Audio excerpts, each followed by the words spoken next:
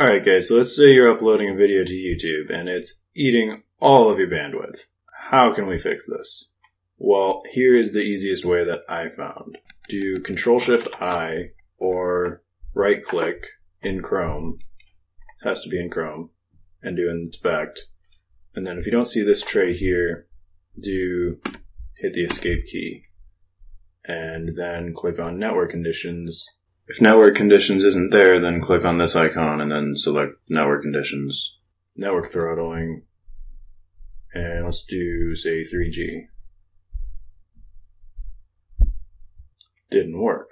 So we have to cancel the upload, leave the page, and let's restart the upload. Upload pending. Boom. There we go. It was eating all this bandwidth. Now it's down to there. And now that we refresh the page, we can adjust it again. So let's go up to 4G. Oh, and there it goes. And go back down to 3G. And it goes back down.